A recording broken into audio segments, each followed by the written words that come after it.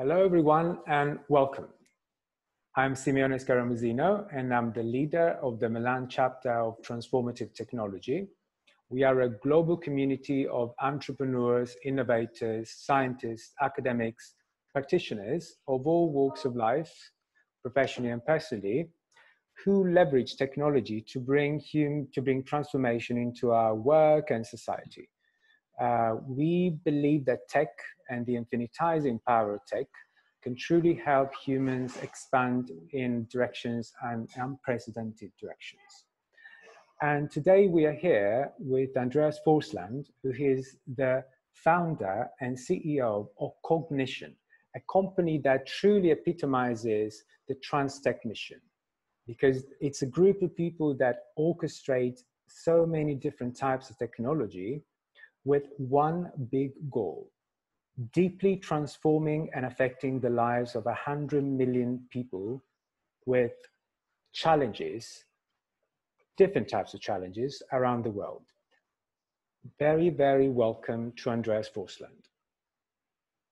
Today, we're going to talk about Andreas' vision for societal transformation and how the universal design principle is integrated in the solutions, the products, and the services that Andreas and his company are bringing to fruition for people to learn, and for people to express, and for people to be included in society, and ultimately for their physical features to be augmented.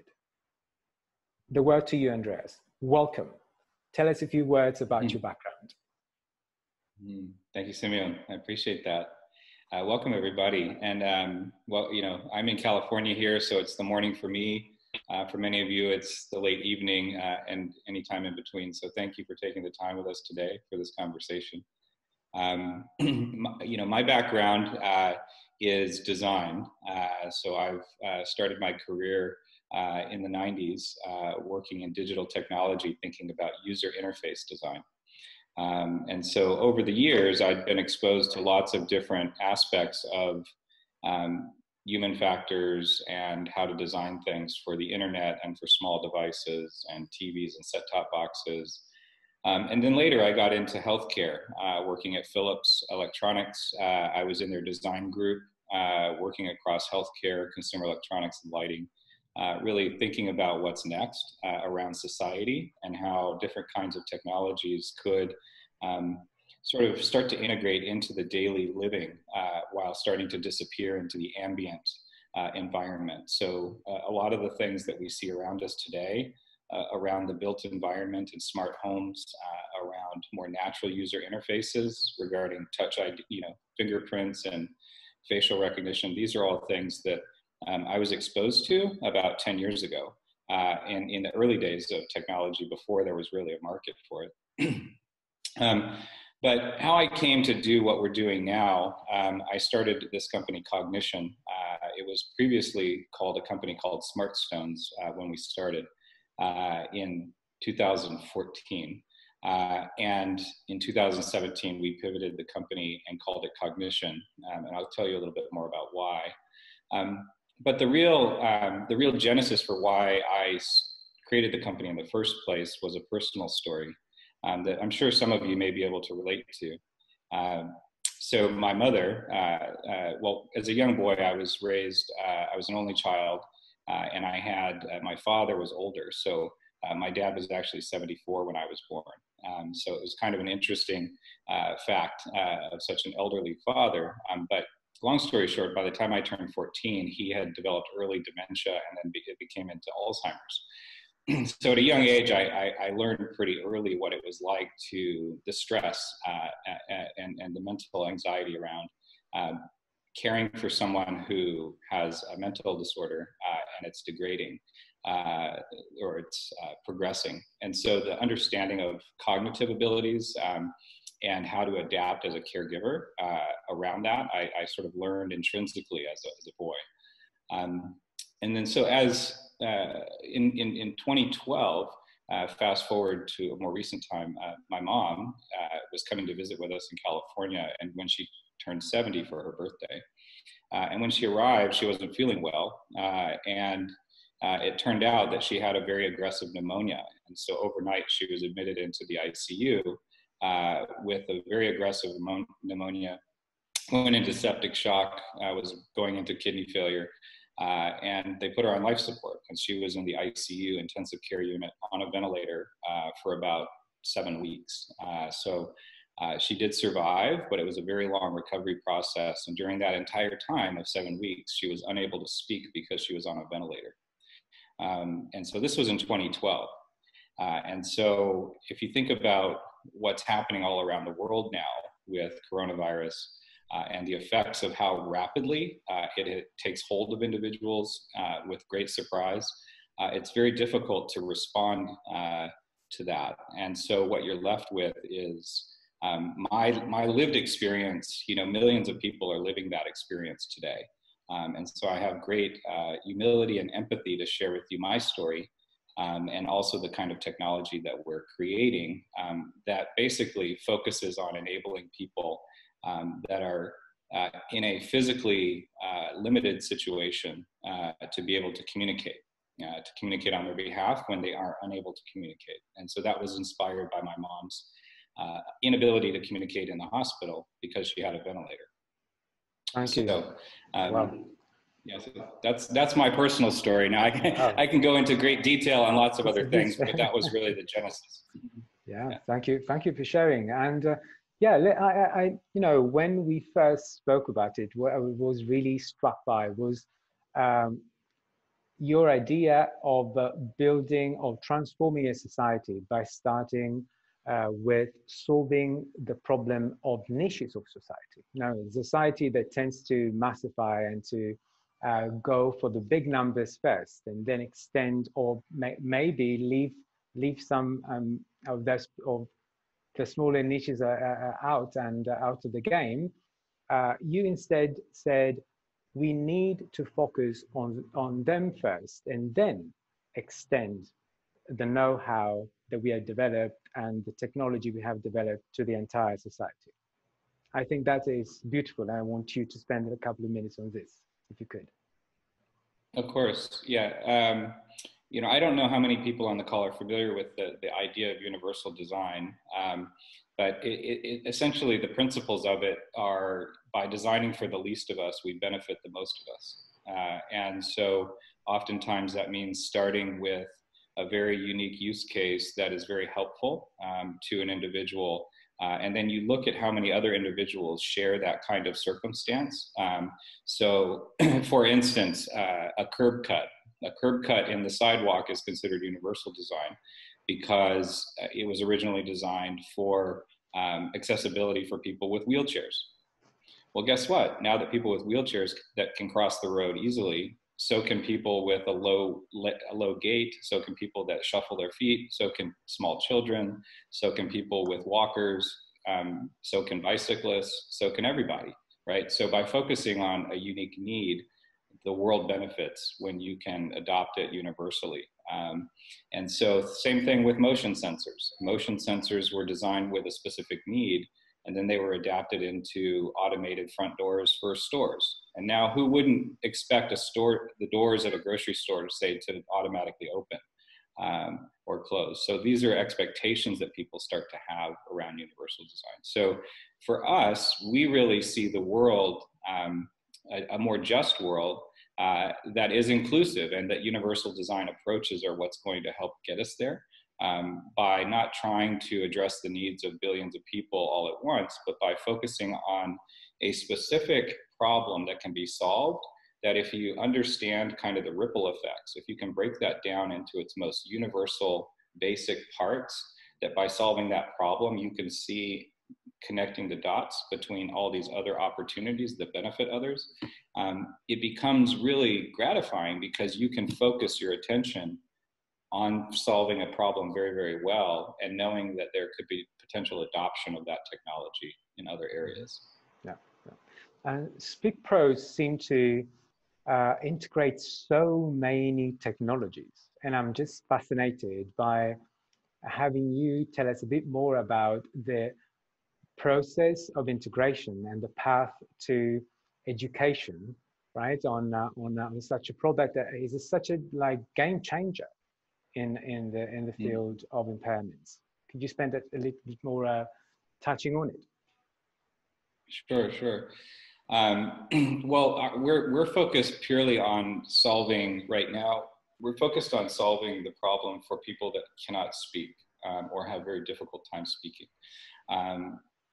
So just specifically, so we're talking about small numbers or big numbers. So by context, if you add vision, hearing, and speech disabilities, if you combine those three, it's over 1 billion people worldwide. So roughly 20% of the world has vision, hearing, and speech disabilities.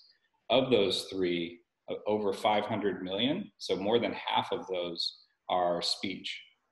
And if you break down speech into its segments, there's about 100 different clinical pathologies that fall into that speech disability. So when you think about the sheer variety, over 160 different unique needs, it requires a deep framework, a philosophy for personalization. So how can you personalize the ability for all these different kinds of use cases to be able to access communication easily in a way that is humane to them and can respect them and whatever their needs are. So if they're highly literate and they're quadriplegic, or they've had a spinal cord injury or a brain injury, that's very different than a 13-year-old with autism that's nonverbal, right? So you've got a wide spectrum of sort of parameters that we have to design for.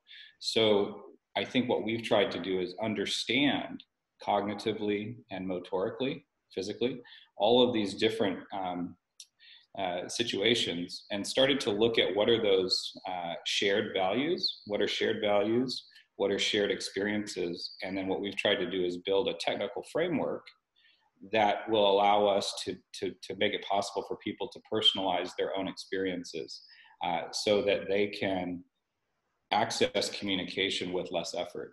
So sometimes that may mean, when you're saying we've integrated varieties of technologies, different people need to access an interface, basically. So if you think about Speak Pros, you mentioned, which is an app that we have available on the Apple App Store, so it's an iOS today. That app accommodates a variety of different access methods, right? So for someone who has chorea, so chorea is a disability that makes it very difficult. Like you might see people that are wiggling around in their wheelchair like this, or they have a very difficult time moving. That's called chorea. So for individuals that have chorea, you need a specific way to offset that calibration so that they can touch a screen or they can control the screen. So we support what's called switch access, which is if they have a push button, they can push a button and they can scan the screen up and down and select things. We support facial recognition and eye tracking within the device. So we actually can monitor their face, and based on what they're looking at, they can click things by smiling or blinking.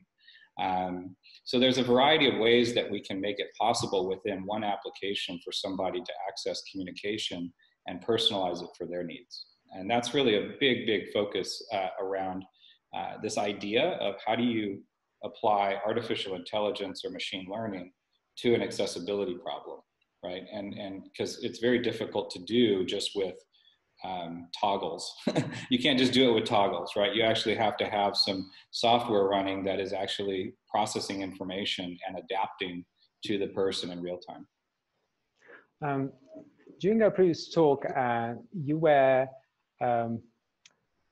telling us how the first beautiful integration you created in the platform of life, which is a concept I'd like to talk with you again during this conversation, that to make this company truly understand and being empathetic with the issues that the company has to solve, you actually have people with impairments in your own organization. Could you tell us more about how that is easy, to integrate in a society that has, they're constantly driven by old style performance parameters. And how is the flow in your company affected by integrating, by being the epitome of integration? That's I have to sigh for this one because it's oftentimes there's a lot of lip service given to what you say and what you do. So there's a lot of corporate communication that comes out of big companies and small companies that sort of proselytize of what you should do, but they don't do it themselves. And in the history of my career, especially in developing products and design, in design, you use all kinds of tools to try and understand the market and understand the user, right? So you have tools internally like personas, and you try and figure out using research to simulate or synthesize a bunch of information to understand and build empathy internally around who you're trying to solve problems for. Well, that's a layer of abstraction, which is interesting. But what's more interesting is if you could actually walk the talk and say, if you believe that the world should be inclusive, then you should start within your own organization, right? And if you think you need to design for people that have a disability, or if you have to design for anything other than yourself, then it should be correct to invite those people to design with you, right? So co-design with the end users and actually hiring individuals to be a part of that process is paramount if you believe in what you're trying to do. And so I think there's an integrity piece that large companies need to, if they're going to serve a market, they should find a way to integrate that market into what they do. Thank you. Thank you. How hard was it for you to bring the vision to fruition? You seem to, again, sorry to touch on this again, but I'm particularly interested. There's so much integration needed, right, amongst the different technologies that you're working on. And especially in light of that, again, beautiful representation of life that you have in mind when we spoke about life being a big platform, right, and imagining all the solutions being applications. I find it fascinating, but also very challenging. And so how do you pull it off? You're right on both of those. It's just around, the operations of a business is around, affecting, achieving a goal with the least amount of energy expended, right? And so, by doing so, it forces you to think about the bigger picture and know that you're concerning yourself with the world, but synthesizing it into a scope that you can execute, right? And so by narrowly defining the scope that you can execute, then that's sort of how we're dealing with kind of the overwhelming nature of it. So as an example, but I'm going to ramble here for a moment, but things are moving very, very quickly. And when you think about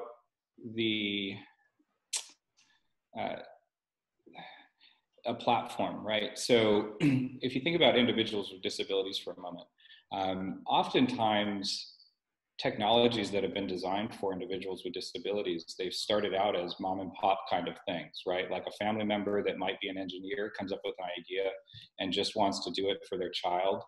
And then maybe a few more people buy that product, but it becomes a cottage industry.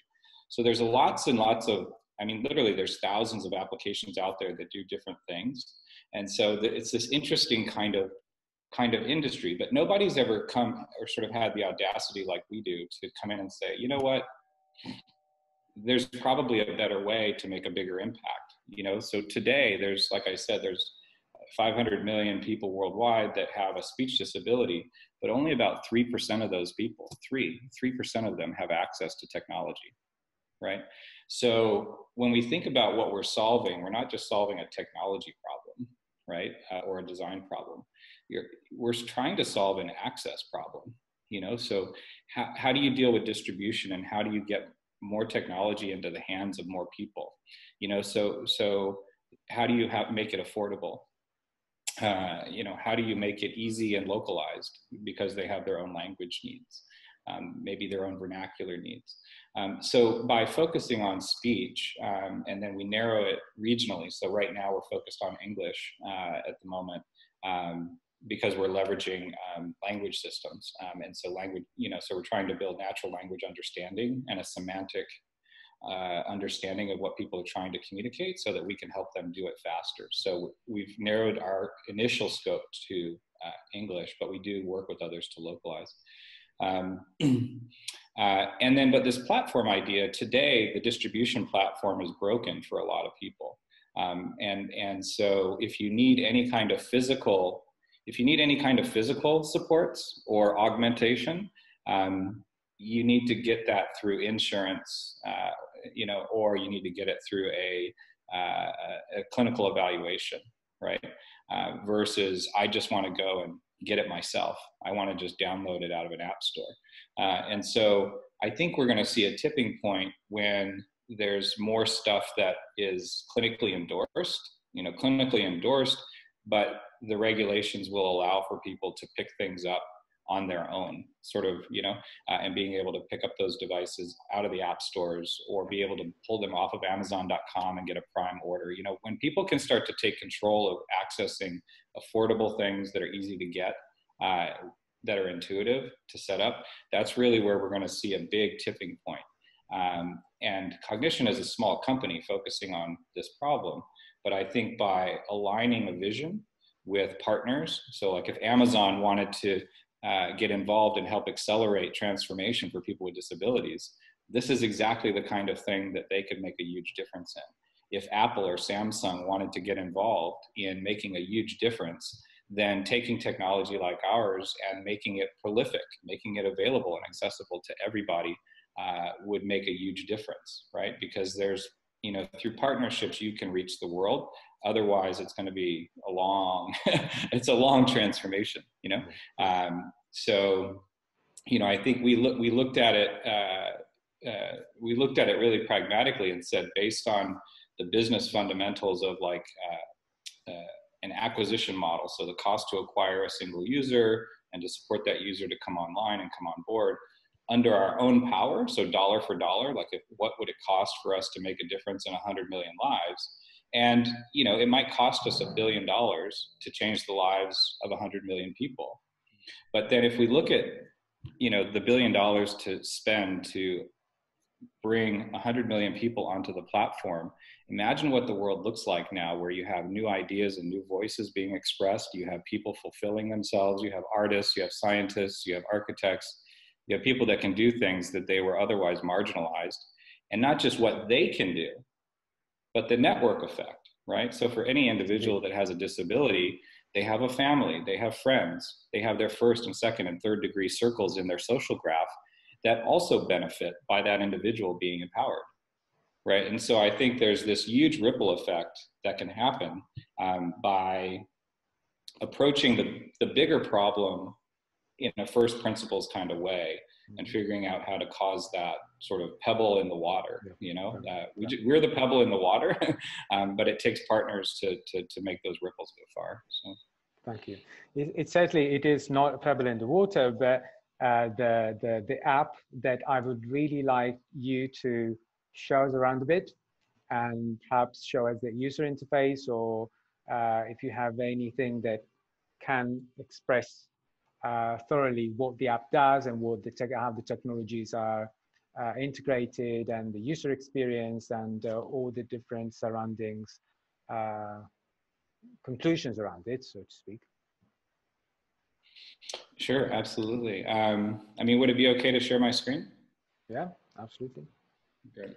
Let's see.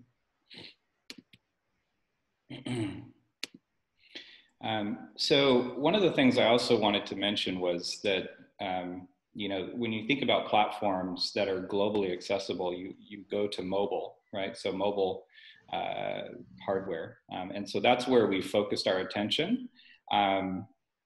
But in the bigger plan, we believe that there's a better form factor. We believe there's a better a wearable form factor that kind of would be the ultimate accessibility interface. And I'm going to kind of talk a little bit about that here.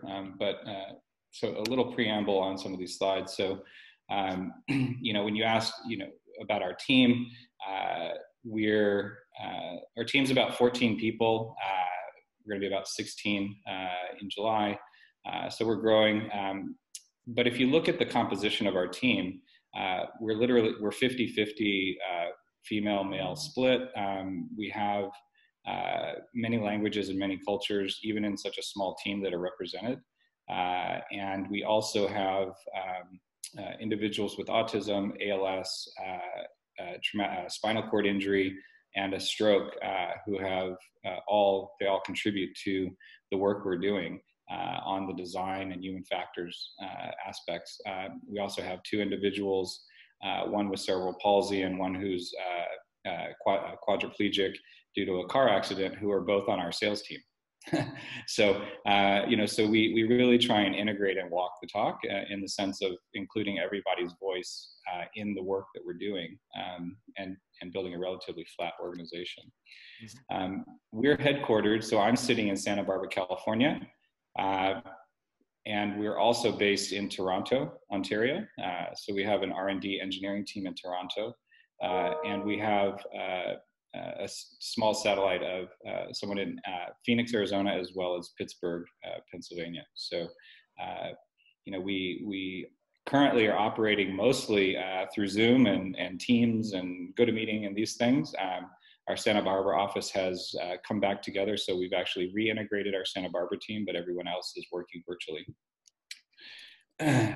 So our mission, so a lot of you might be able to connect the dots here, but Stephen Hawking is kind of an icon and a very easy person for us to point to represent the ideals of what we're trying to do. And if you look at someone like him, you know, he could have very easily been marginalized and just excluded from society because of his not having access to self-expression. He was a lucky one because he had lots of really fantastic resources that circled around him to support him. But he's one of hundreds of millions of people. And so our goal is really, how can we leverage technology and smart ways of distribution so that we can get many more people like Stephen Hawking out there sharing their ideas. We're also working with a number of institutions, primarily in Canada, but we're working with the University of Waterloo, the National Institute for Scientific Research, York University, Western Ryerson. We're also working with the Healthy Brains, Healthy Lives. We have a strong position with the International Neuroethics Society, understanding the ethical use of biodata, biometrics, and how we handle information that's personal, et cetera. So we also have a number of clinical relationships that range from speech therapy to behavioral therapy, ABA. We've been written up a number of times around being on the top 20 list of most promising AI companies. We're on CV Insight, is a popular analyst publication. They rated us as a top 21 neurotech companies to watch. So we're starting to raise visibility in what we're doing. But really what we're trying to create, which Cognixion is really destined to become a restorative bionic interface for 1 billion people, right? That's our vision, is how can we create an interface that truly augments someone's ability and serves their needs, and you know, makes it possible for them to do what they otherwise couldn't. And then thinking about that social impact, you know, this is very important because everybody is connected to a large number of other people. So whether it's strangers, friends, teachers, parents, clinicians, caregivers, or doctors, the last one on the lower right, police, is one that's often overlooked. But if you think about, you might hear news every once in a while of, say, a teenager with autism that might be eloped and had a bad a bad confrontation with the police because the police weren't trained on how to communicate or understand the behavioral cues that are given by someone with Asperger's or severe nonverbal autism. So sometimes you have some pretty bad circumstances if you don't have access to communication. And what we're trying to do is address that root cause need. When we looked at the 100 million, that is a subset of this, about 48% of those have strokes. About 23% of those are traumatic brain injuries that can either come from physical trauma to the brain or other kinds of infections that affect the brain.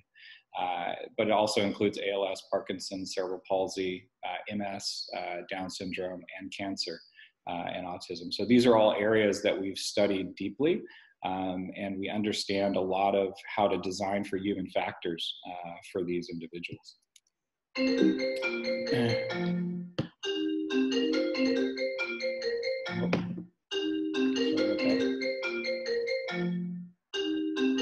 Sorry about that.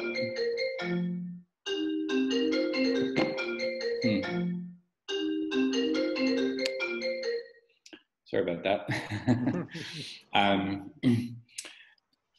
So if you look at the overall opportunity, we look at it as a spectrum. So individuals who are born with a disability, all the way to individuals who have acquired a disability. So if you put these on a spectrum, there's a different time horizon around their cognitive and linguistic abilities.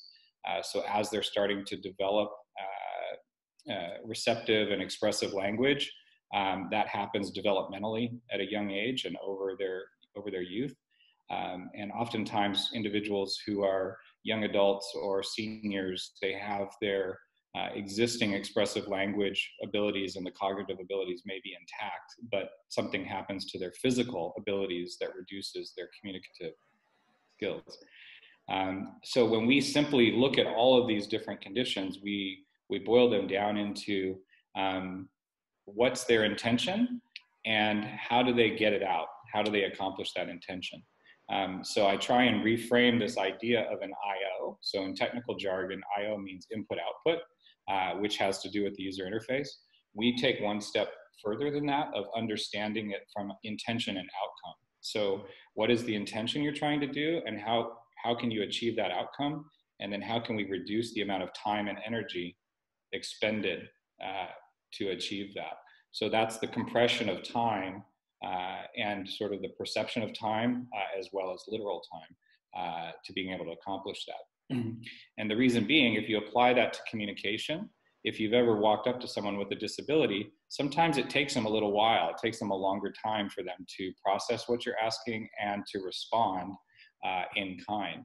And so oftentimes when you have a neurotypical and someone with a disability communicating, there's a breakdown because there's an expectation around how quickly they can respond. And if they don't respond quickly enough, oftentimes that causes disengagement, where they may just disengage from the conversation or lose patience. And so for us, by focusing AI and an understanding of the human factors through this design lens, then it becomes really around how can we enable someone to respond more quickly and get to the words they want to say faster, maybe not grammatically correct, but they can express themselves faster so that they can have multiple iterations on a conversation. Because when you can address that time envelope, then you can actually start to move your way closer towards relationships. So that's really when we look at this and we say, well, what's your intention to speak or intention to move or intention to control something that's further away that you can't reach? And then physically, how do you do it? Do you do it with your finger if you can touch it? Do you do it with your toe? We actually have people who type on our keyboards with their toes. Can you use your neck? If you can't use your hand, can you use your neck and ambulatory ability? If you can't move your head very well, or you don't have neck control, can you use your eyes, right? And then you start to say, well, historically, the sense of last resort as a control interface has been eye tracking. You really couldn't, if you're not compatible with eye tracking, then you're really stuck. You can't, there's nothing else. And so we're working on that, extending that ability through a direct brain interface where you can actually move beyond just eye tracking into a brain interface that can essentially control and understand intention to drive an interface. In how many? There's a number of types of. Yeah. Go ahead. That's exactly where I was headed to. Yeah. Mm-hmm. In how many products do integrate this beautiful vision today? So that's where you were headed. In today's world, there's a number of solutions that are out there that do different things. So there's devices that focus on touch access. There's devices that use EMG and muscle movement. There's devices that use medical grade eye tracking. And then there's EEG-based solutions and also what's called ECOG. ECOG are implants. So you maybe heard of BrainGate and other implantables that are being used as subcortical brain interfaces. But these are very, very expensive, right? All of these solutions are extremely expensive for someone to pay for out of pocket, which is why there's a strong reliance on medical and healthcare and insurance. So that's today's situation, and it's in the US, and it's also pretty much everywhere else in the world. It's the same situation around how can I access it, how can I afford it, how can I get up and use it. But today there is no brain interface for communication. We're literally the only one. I wouldn't say we're the only ones, but we're the furthest along in developing a direct brain computer interface for communication. So when we think about making the world more accessible for everyone, I mentioned this earlier, statistically about 20% of the world currently has a disability. But here's the thing. Every one of us on this call, we're just temporarily abled. We're temporarily given the blessing of having an able body. And at some point in life, almost everybody will be augmented in some way, right? We all will be augmented with some kind of prosthetic or some kind of sensory aid, whether that's eyeglasses, hearing aids, cochlear implants, contact lenses, pacemakers, things like this, other kinds of implants, stents. So a lot of these things are all augmentations to extend our life and improve the quality of life while we have it. So I think by focusing all of our attention and efforts and energy into designing for people with disabilities, you truly are designing for everyone, because eventually we all may end up needing to use the tools that we're creating today. Accessing the platform, so there's things that people want to do, and these are the areas we've been looking at. So you said, how do you deal with all of this? And so it's by prioritization. So people want to learn and grow, they want to communicate, they want to control things, and they want to access services. So we've intentionally narrowed our scope to communication, and now we're starting to expand that from communication to communicating and controlling. So now you can communicate and control things with our interface. So what we have today is a platform that basically can use multiple access methods and personalize them, whether it's a gesture interface, gesture recognition or head motion, facial expressions, eye gaze, EMG, muscle inputs, EEG, brain inputs, and also proximity sensing. And we're working on two form factors. So one is a mobile solution and the other is a wearable solution. And both of them are going to have an AI assistant that's built in. So the AI assistant that's built in is going to aid in enrichment and fulfilling those other services to learn and grow, to control things, and to access services. So our core has started with communication, but we're leveraging AI companionship to fulfill those other things that individuals desire.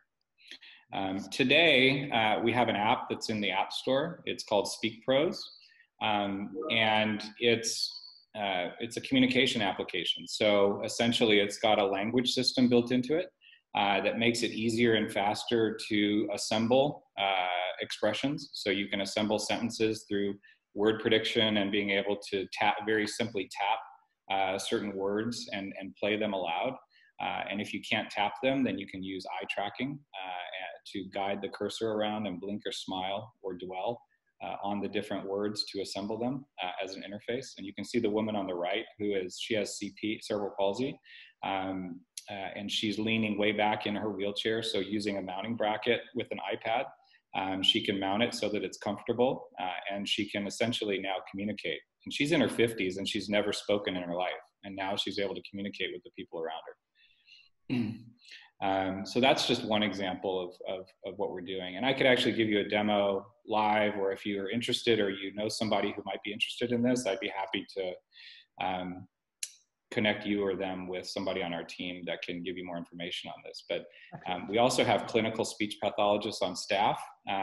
So if we need to have someone provide more insight around an evaluation, we can help with that for matching for a particular patient.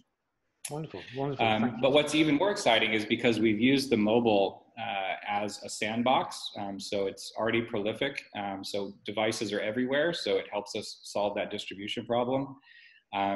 We're going to be, early 2021, we're going to be making a wearable available.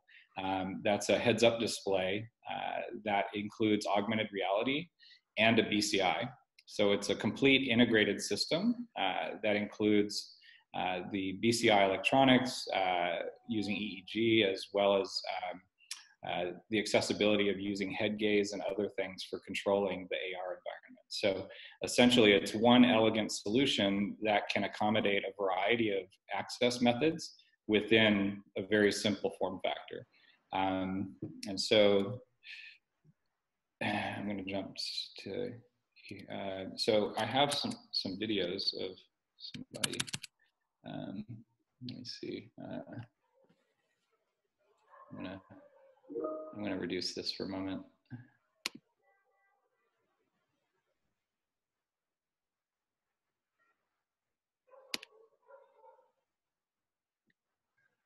So I'm not sure how the audio is going to work here.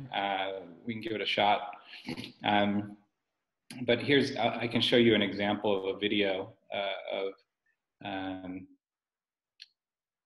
let's see if it plays through. If these videos don't play well through Zoom, I'm happy to send you a link to them. Using this headset, has it been the first time that you've ever been able to communicate? Okay. Has this made your life better? Okay. Are you looking forward to using this some more? Okay. Are you ready to remove the headset? No. Oh man, she's having too much fun. So for the sake of time, I mean, I have loads and loads of videos of beta testers and other folks who are using our technology.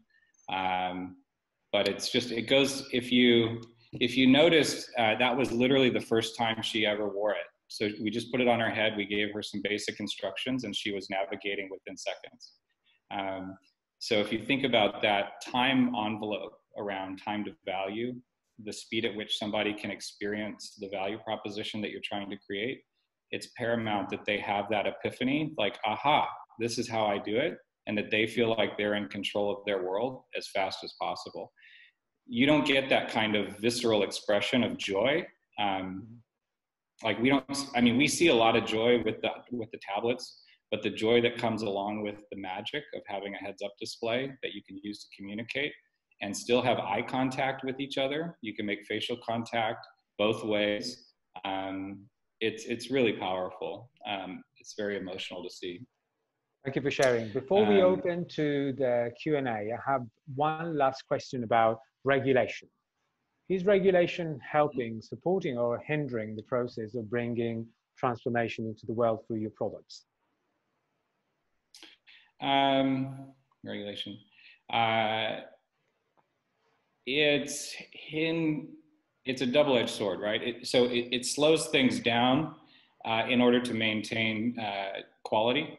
But when you have existing systems that are of the highest quality in the world, you know, so by leveraging technology, so for the iPads as an example, right? I mean, you're not going to get tablets that are any better than that, you know, so then it comes down to other things around use cases, around applications. So how do you clean them? Can they be sanitized? Can they be shared between users? Do they need to be dedicated to that user? So there's a lot of regulatory stuff that has to do with prescribing a technology for an individual that insurance will pay for. Mm-hmm. The other thing is medical necessity. So there's a lot of time involved. So time is kind of our enemy on this in the sense that it takes a lot of time and effort to get together in person for a clinician to work with a patient to present different technologies to them. because they have to show multiple options, and then based on which one the patient prefers, then they then process that chosen one through insurance, which takes a long time. So it can literally take 120 days from getting the first evaluation to getting it in your hands and using it through insurance. So for some people, 120 days, that could be life or death. You know, so it's the time horizon related to regulation is what is the barrier, I think, more than anything else. Thank you. Thank you. Opening to Don. I think some of you, part of your question was already answered, but Don Dulcinos, he's in a TransTech community, is asking, does eye tracking or facial recognition happen through the app and capabilities of the phone or the iPad, or are there any external input devices, e.g. switch or a BCI EEG headset? I think some of it is already tackled, but feel free to... Yeah, so the first question, sorry about all the bings here. My phone is connected to my laptop, and even though I have my phone muted, I need to tell Apple, like, stop doing that. When I put my phone on airplane mode, my laptop does not go into airplane mode. So is the eye tracking and facial recognition in the app, or is it in the device? And it's in the app. So the app, we're able to do it because there's a depth sensor. So there's an infrared camera that's projecting infrared light on iPhone 10 or newer and iPad Pro or newer, the third gen. So those newer iOS devices have an onboard camera for depth camera that uses the infrared light. So we're able to use Apple's hardware, but there is no existing Apple eye tracking facial recognition capabilities that do what we do. And so we're pretty much the software end of it. Thanks. Yeah. From Jackie, how does digital accessibility guidelines such as WCAG contribute to design of Speak Pros? What are the challenges in having insurance providers cover the cost for unprivileged patients with aphasia? Might need to, those are two meaty questions. So, you know, so accessibility guidelines around how we've designed Speak Pros are guidelines. The challenge has been in who we've been designing it for. So for instance, it's not designed for people with low vision. So there's a number of guidelines around vision and accommodations there, voiceover support and things like that. But essentially what we've done is we've employed as much of the required accessibility features as we can within the application, within reason. As a speech generating device, it's mainly about accommodating, say, guided access so that you can lock the application for the specific user, that we can turn on and off voiceover. So if somebody is low vision, you can still navigate with that. It does support switch access. So if you want to use the native switch controls and configure that with a Bluetooth a switch, you can use that. So hopefully I answered that question. Could you re-ask the second question? It had to do with insurance. That's yeah. What are the challenges in having insurance providers cover the cost for unprivileged patients with aphasia? Aphasia is difficult. I'm going to say that. Aphasia is difficult to understand from a linguistic perspective. I think the insurance piece isn't the difficult part. It's actually, there are very few companies that are solving aphasia very well, because essentially aphasia is really around understanding the scene that's around you. We've been looking into aphasia.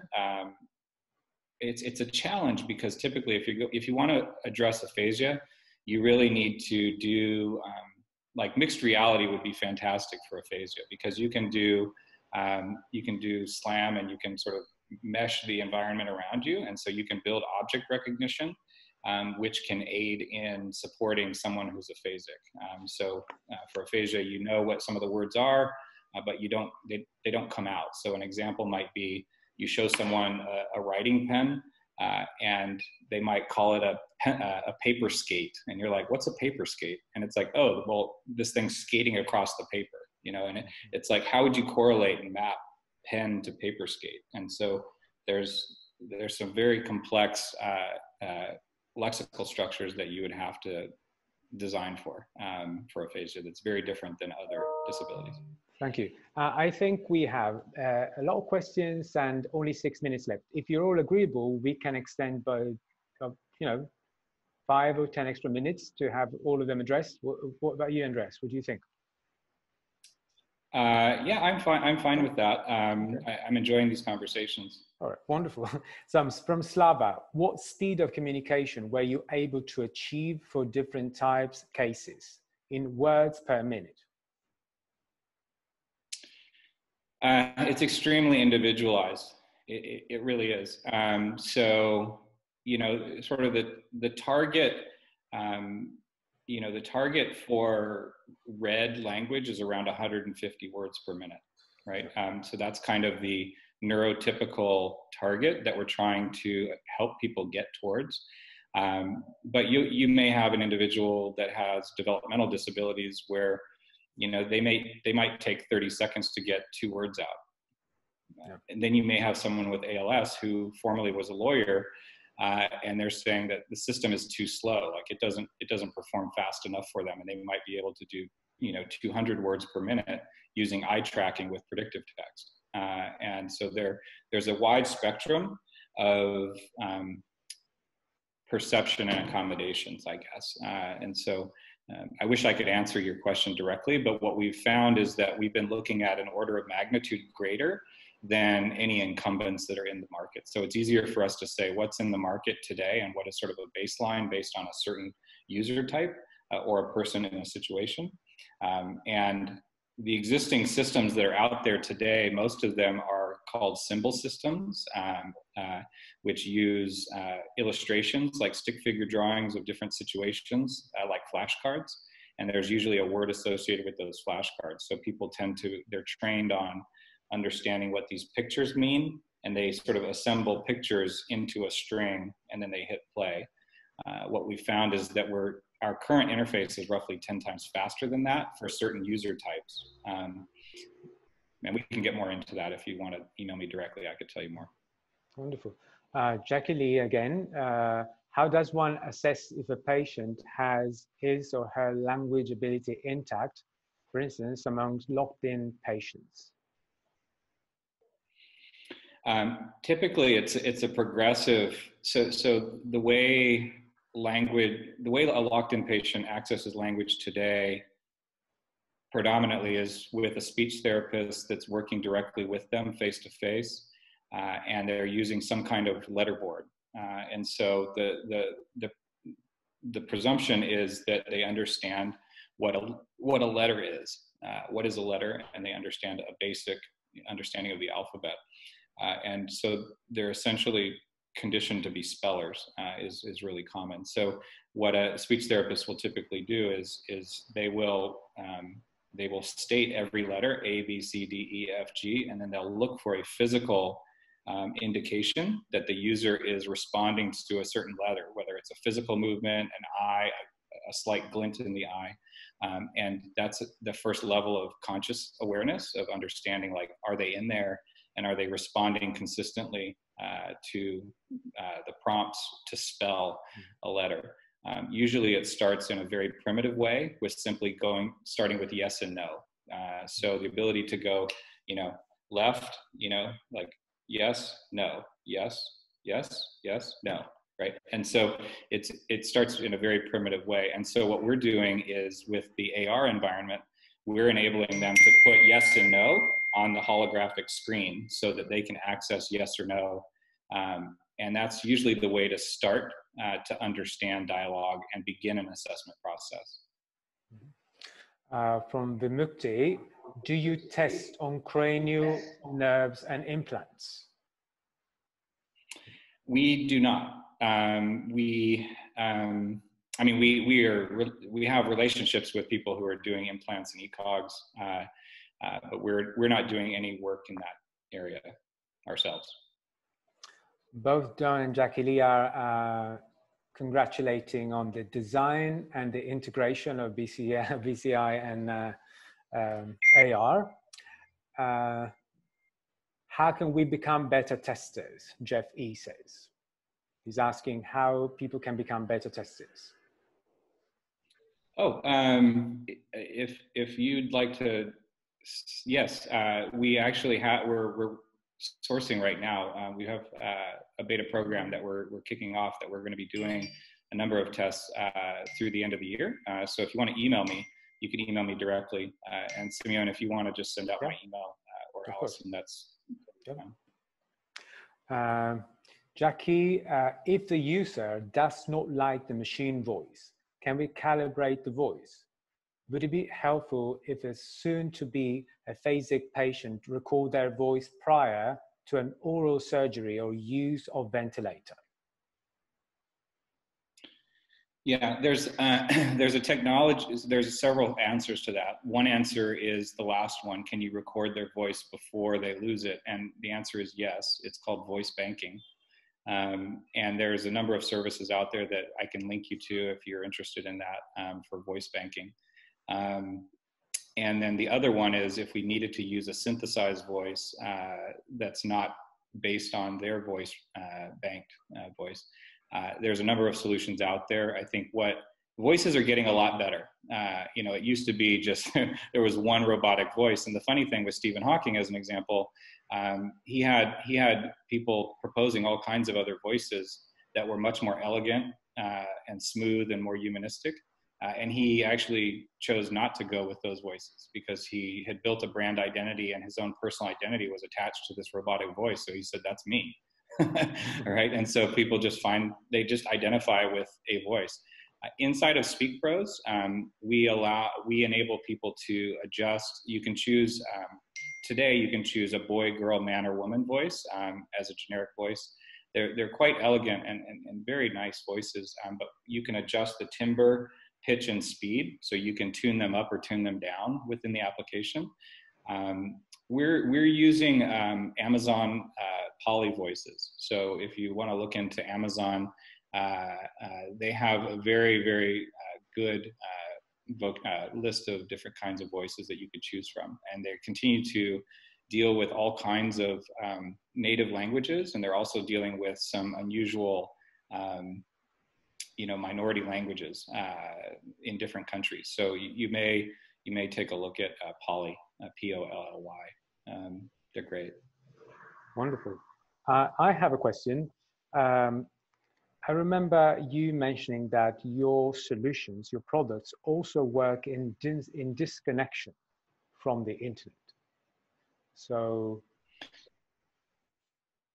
disconnection, I'm sorry, from? Yeah, disconnected from the internet, from any networks.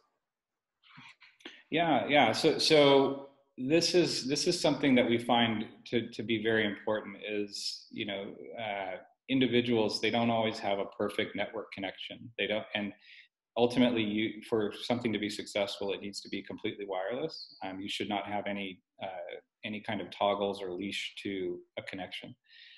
So we've designed it from the ground up to work offline. So we have an offline first paradigm where you should be able to work without an internet connection. And so that means that the BCI and the AR and everything is essentially independent. So if you're in a submarine or you're in outer space or you're just not anywhere near Wi-Fi, you should be able to still not lose your voice. And that's really paramount.